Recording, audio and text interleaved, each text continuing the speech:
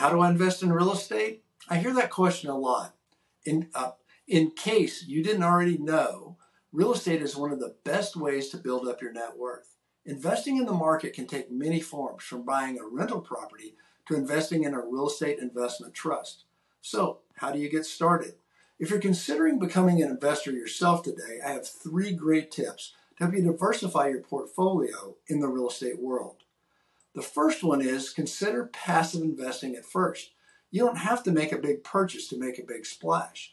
The benefits of passive investing through a real estate investment trust or becoming a limited partner are numerous. For one, it doesn't require as much of your time and commitment. Passive investors can reap the benefits of someone else putting in the groundwork, and they don't have to worry about a call in the middle of the night about a broken toilet or furnace. Number 2, look for specific property types. Not all real estate investments have the same income potential. Certain properties bring higher returns. A single-family home near an elementary school is one example. It will attract buyers in any type of market. A condo or house near a university is another example of a property that is always in demand. And last, do the math. Even if you find the right type of property, it doesn't automatically guarantee that you'll make money on it. Calculating cash flow and realizing equity potential are both critical.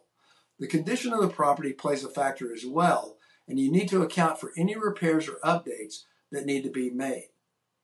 My name's Ed Sexton. If you're looking to invest in a home, don't hesitate to reach out, and thanks for watching my video.